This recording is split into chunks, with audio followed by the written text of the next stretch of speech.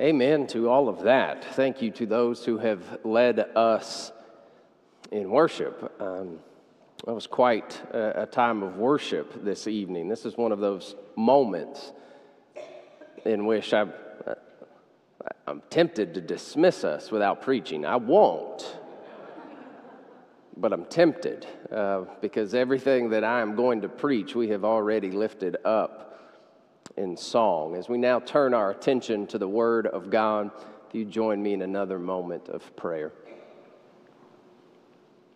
Heavenly Father, we are thankful that we made the commitment, we made the effort to gather here and worship you.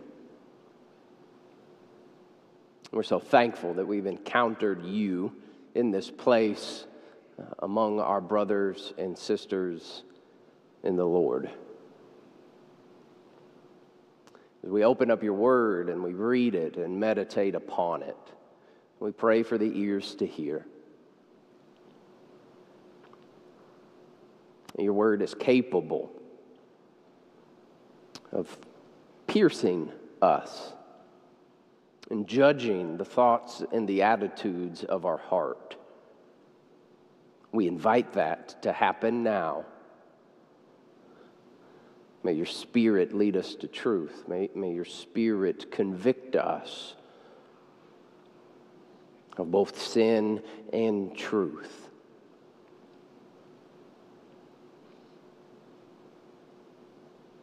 May this time in your word shape us.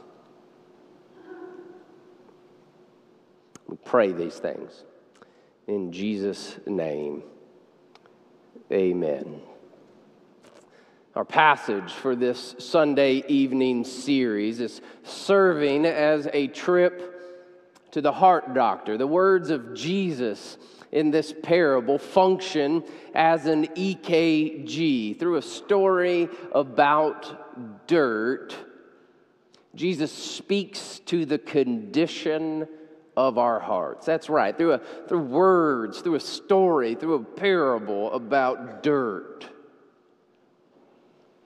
Jesus speaks to the condition of our hearts. What is the condition of your heart?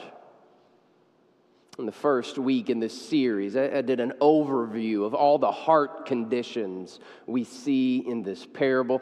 Last week, we put a laser focus on the hard heart. And for this evening, our focus is upon the shallow heart.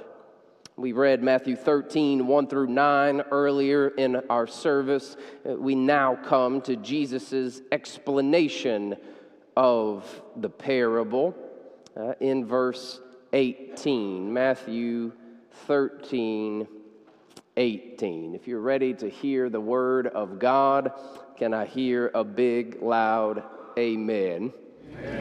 If you're still flipping there, I hear people still flipping. By all means, make your way to Matthew 13, verse 18. I'll just add one thing. There has been a bit of story, a bit of narrative that has happened since we left off in verse 9. Jesus tells the parable. Then in verse 10, a smaller group comes to Jesus and says, why do you speak to the people in parables? I see this smaller group as the spiritually hungry ones.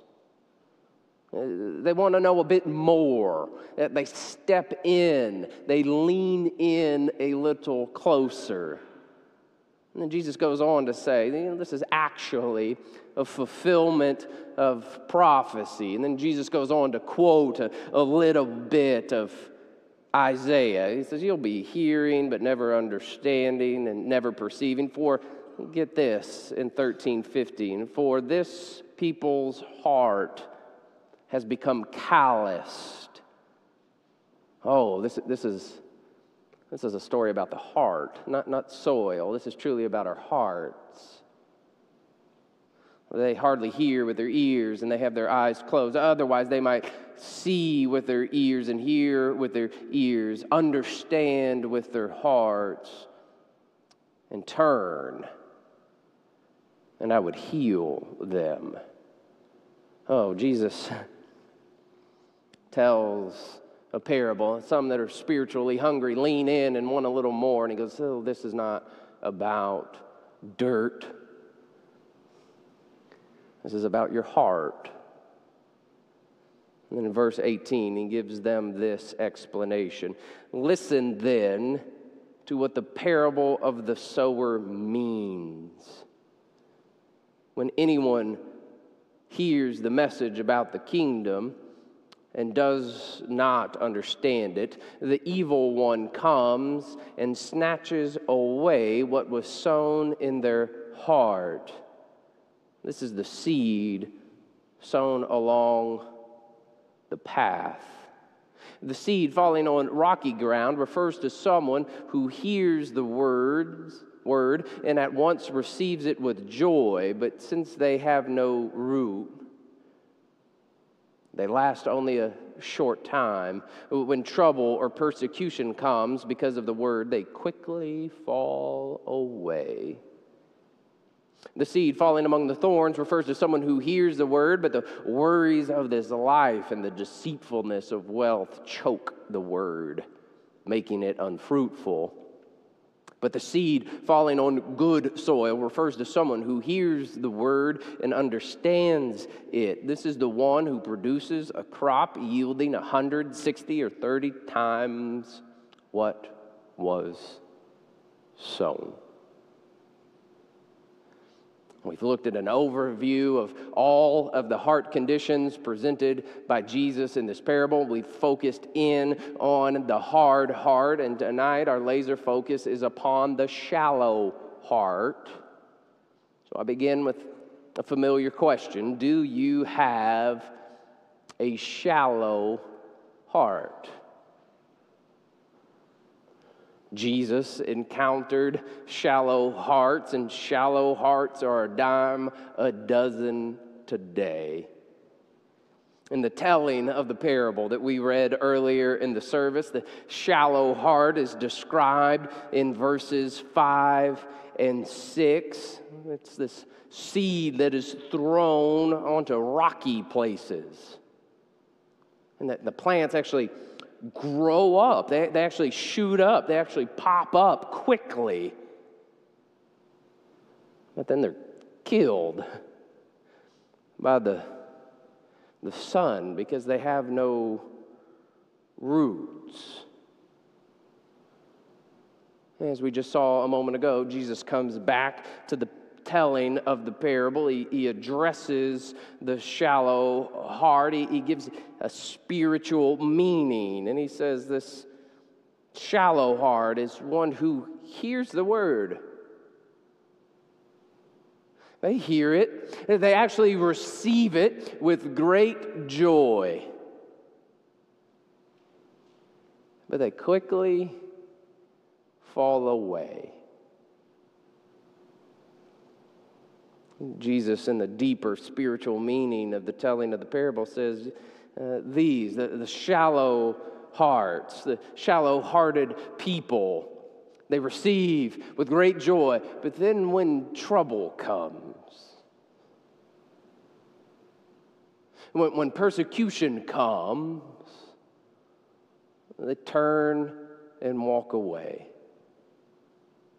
They turn and run in the opposite direction. Why? Because they had no roots. Their heart was shallow.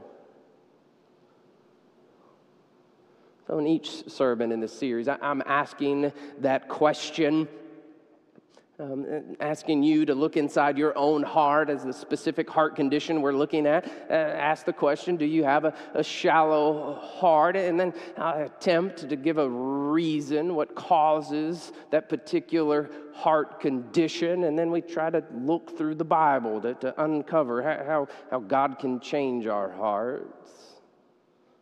So do you have a shallow heart?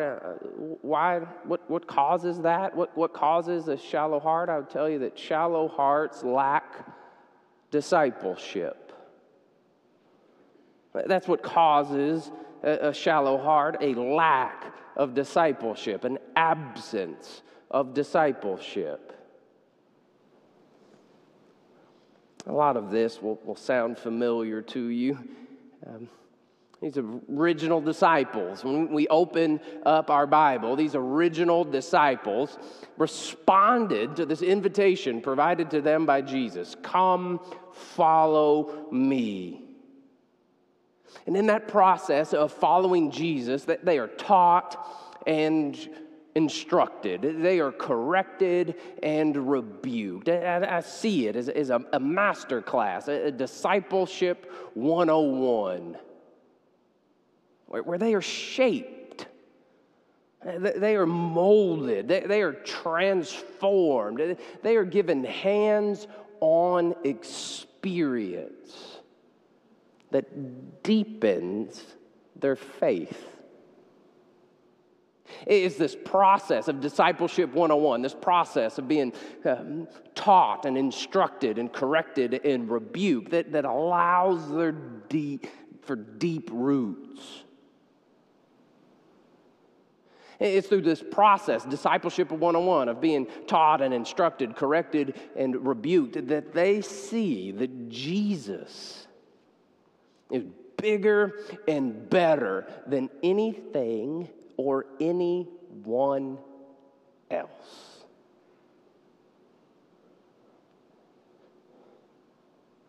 I want us in our time this evening to take a look at discipleship 101. Something I often say is we should learn from mistakes. We also should know that we don't have to learn from our mistakes. We can look around us and see the mistakes made by other people and learn from their mistakes. The Gospels provide that for us. Last number of months, I've continued to be gripped by the Gospel of Mark. It's our shortest gospel. In many ways, it does highlight discipleship 101. When you compare Mark to the other Gospels, Mark is a bit hard on the disciples. He does give us many of their highlights, but he tends to also be one to give us plenty of lowlights. Many other preachers have said that in Mark's gospel, the disciples at many times appear to be the disciples. We can learn from their highlights and their lowlights. Seeing their lowlights actually, I think, perhaps for us this evening, makes it easier for us to step into their sandals. So, I promise this is going to move quicker than it's going to sound at first. I'm mindful. I see 3 clocks right in front of me. But very quickly, we're going to go through the entire Gospel of Mark. I promise it's very quickly. If you sense me beginning to tarry in a certain spot, you all have permission to give me a wrap it up, and I can keep moving here. But the purpose here is we're talking about a heart condition. Jesus explains there's shallow-hearted people who receive the word. They receive it with great joy. And then when trouble comes, persecution comes, they run the opposite direction. We are here tonight examining our own heart, allowing God through his word to examine our heart. Are we ones of shallow hearts? Well, what causes a shallow heart? Well, a lack of discipleship. So I want to run through very quickly the Gospel of Mark to look at this discipleship 101. So I invite you to, it's going to be very hard if you read your Bible on your phone. But I think you could manage. But if you've got a Bible in front of you, plop it open to the book of Mark, and I'm going to quickly highlight a few passages as we look at this discipleship 101, the very beginning of Mark. And I promise you, this is going to go quick. This will go quickly. Mark chapter 1. We'll take a look at verse 16, a very familiar passage to you. Mark 1:16, as Jesus walked beside the Sea of Galilee, he saw Simon and his brother Andrew casting a net into the lake, for they were fishermen. Verse 17, "Come, follow me," Jesus said, "and I will send you out to fish for people." At once they left their nets and followed him. The disciples are called. And I'm often amazed at how often we miss that at the very beginning of our Gospels, at the very moment that these original disciples are called, they are called for a purpose. And they're told at the outset, Jesus is saying, you are going to follow me in order for me to mold and shape you to be ones who make more disciples. You once fished for fish, and now I'm going to mold you and shape you to be one who can fish for people. That's the purpose they're given at the very beginning. See, shallow hearts,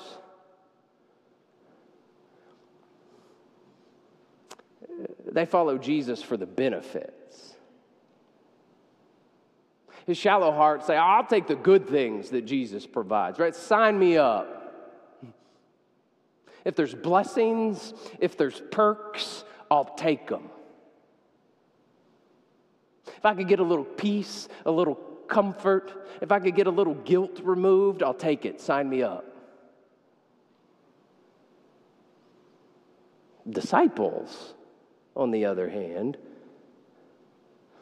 Jesus expects disciples not to merely receive benefits, but Jesus expects disciples to make more disciples.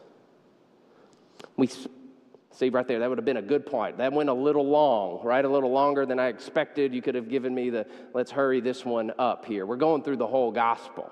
All right, so I'm going to need your help here. You fast forward a little bit. Mark 1, verse 35, very early in the morning, while it was still dark, Jesus got up, left the house, and went off to a solitary place where he prayed. And as is often is the case in the Gospel of Mark, Mark loves to provide comparisons. So here you see Jesus getting up early. It's still dark. He goes off and he prays, goes to a solitary place. He's trying to be alone. Verse 36, Simon and his companions went out to look for him. And when they found him, they exclaimed, "Everyone is looking for you." You see, you read this, and Discipleship 101. Remember that the purpose of this, we're going through it. It's in this Discipleship 101. These disciples are being taught and instructed. They're being corrected and rebuked. They're learning to see that Jesus is bigger and better than anything or anyone else. And here, they see Jesus modeling prayer. They see Jesus seeking the face of God. Now, shallow-hearted people, they seek their own personal desires. Right? They receive the word of God with great joy because they think it provides benefit. They sign me up. But once it begins to interfere with their personal desires, they turn and run. Disciples, on the other hand, seek the will of God. We'll keep moving forward. We'll fast forward through Mark chapter 2. We'll land in Mark chapter 3, verse 13. You've been hearing me reference this passage a number of times in recent days because God is using it to work in my own heart. Mark 3:13, Jesus went up on a mountainside and called to him those he wanted, and they came to him, and he appointed 12 that they might be with him, that he might send them out to preach and to have authority to drive out demons. And so here it's emphasized once again. These disciples have been called, and they've been called for the purpose that God is going to use them. Jesus will actually send them out. Now remember, we're comparing this to Matthew 13 and shallow-hearted people. Shallow hearts don't like work. They just want the benefits. Disciples are sent to do the work and the will of God. Keep moving with me. We go into Mark chapter 4. I promise you this is front-loaded. We won't go through it this closely all the way through, but we're making good time. Mark chapter 4, beginning in verse 35, is a passage of Scripture I love. The disciples are on a boat and a storm hits, and these disciples are fearful that they will die. After they've panicked enough, after they've stressed and worried long enough, they go and wake Jesus up. Jesus, who was asleep on a cushion, says, "Peace be still," and the waves die down. Now, shallow hearts, remember when trouble and persecution comes, they run away. The shallow heart person doesn't stay in the boat long enough to engage Jesus. They turn and run. They don't engage Jesus and say, "Jesus, help us." What I love about this story is the disciples don't have it all figured out. If you read the entirety of this story, verse 41, the disciples, they were terrified and asked each other, "Who is this? Even the wind and the waves obey him." This is another aspect of Discipleship 101. These disciples don't have it all figured out. But because they continue to follow, they've just had their eyes opened a bit more. The shallow hearts didn't make it there. The disciples continued to press in, continued to engage. They didn't have it all figured out, but their eyes were open just a bit more. Mark 6. And let's jump to Mark 6. We'll put it, we'll land in verse 6. If your Bible is like mine at Mark 6, a section heading actually cuts a verse in half.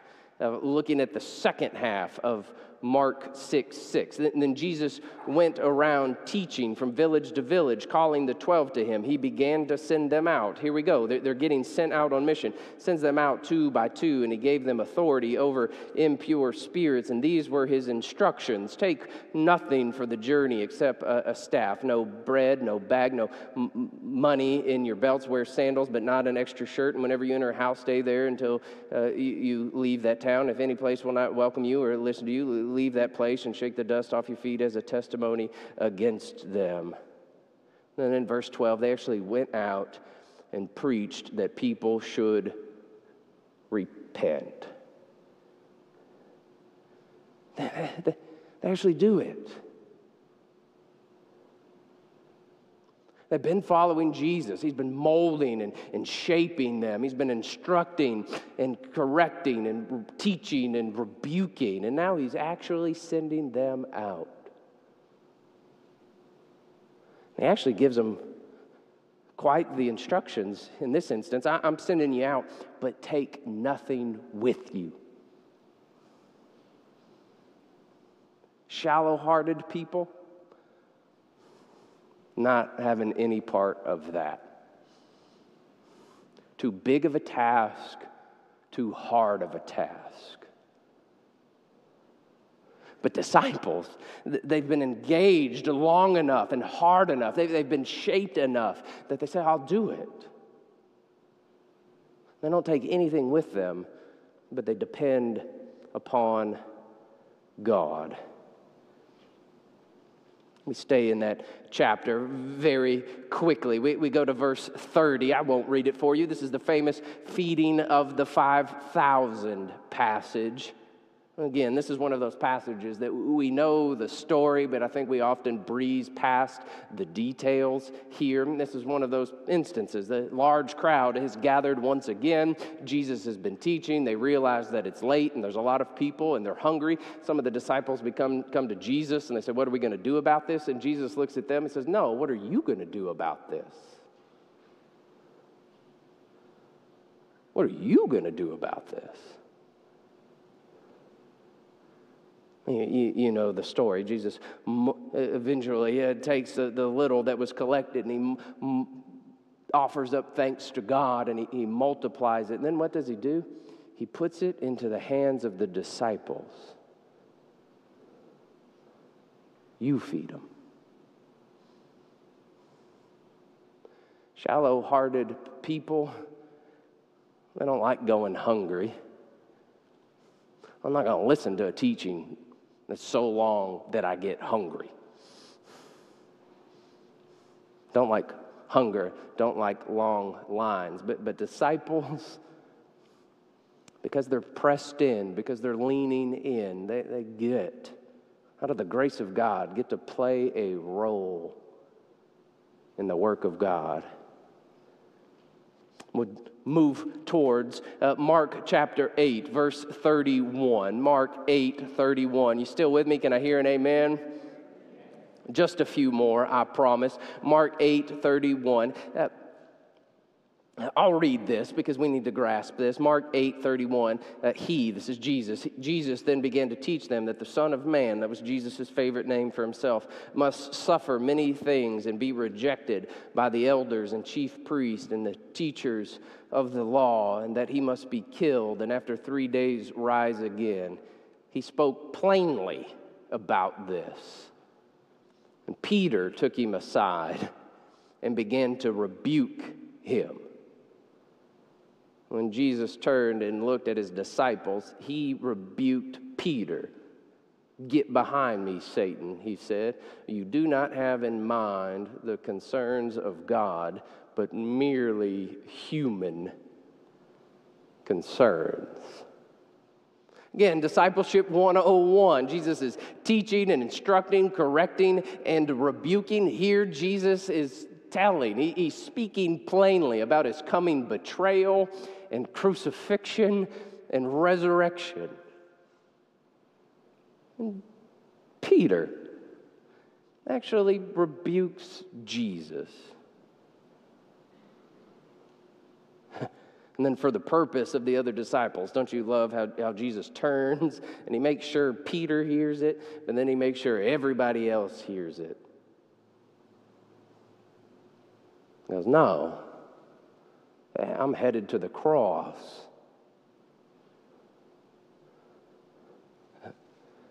And then Jesus goes on to explain to them that if I'm headed to the cross might be in your future as well.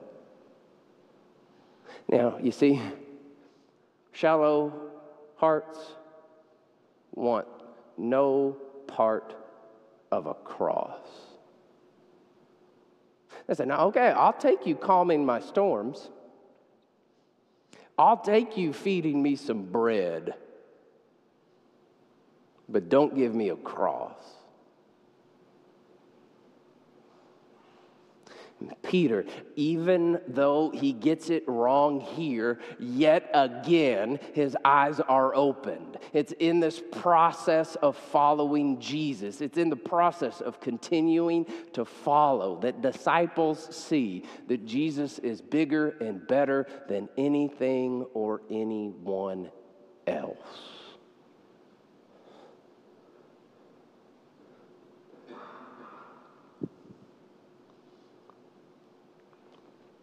I'll jump to the end. Mark 16. Mark 16.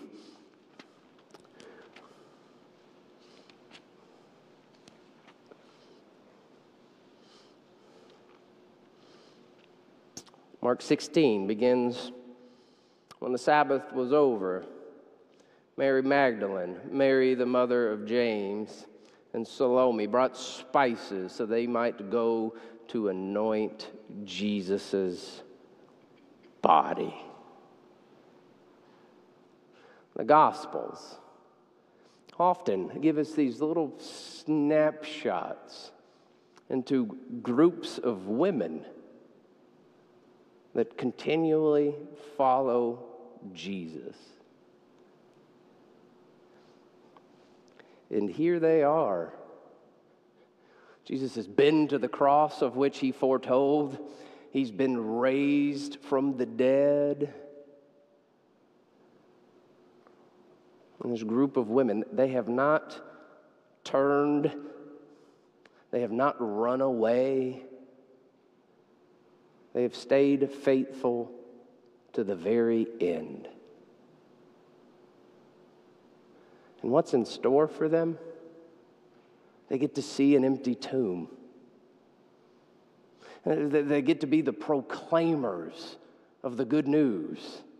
And they get to be the first to run out and preach the Easter message. The tomb is empty. Jesus is alive. You see, shallow hearts, they turn and run. But disciples, they see that Jesus is bigger and better than anything or anyone else. So what causes a shallow heart? It's a lack of discipleship. If they stayed, if they remained, they would see the power of Jesus. Sprinting to the finish. In a recent sermon, I shared the characteristics of a disciple, and we've discussed shallow-hearted, and I've compared that a bit. But disciples, if I could pin it into 3 words, disciples are devoted, developing, and deployed. Disciples are devoted. I asked the question tonight, are you devoted to Jesus? Do you know that in Jesus there is abundant life and eternal life? Do you know that Jesus is bigger and better than anything or anyone else? And disciples are developing. I like that listed as a gerund, an ing, because this is a continual process. As we just saw running through the gospel, disciples are continually in the process of developing the character of Jesus.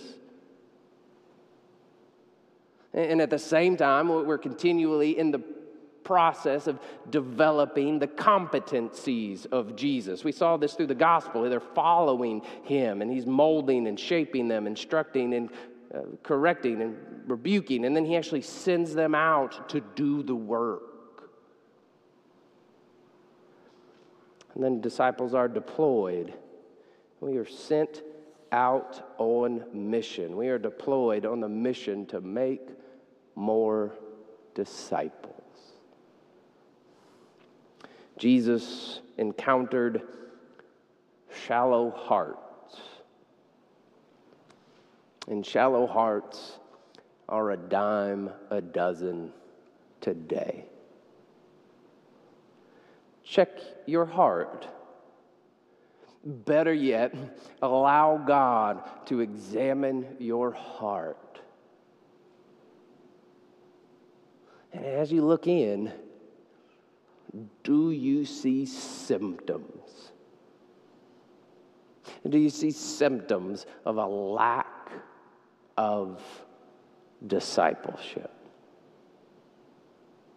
If you do, don't turn and run. Rather, run toward Jesus. He will embrace you and offer you that invitation yet again. Come, follow me. Let us pray. Heavenly Father, we are thankful that you allow sinners like us to follow you, and that you allow sinners like the ones gathered in this room and tuned into this broadcast. You allow us to be a part of your church. May we be faithful in following you, and may we be faithful to the call to make more disciples. Father, if we are shallow-hearted, we pray for deep roots.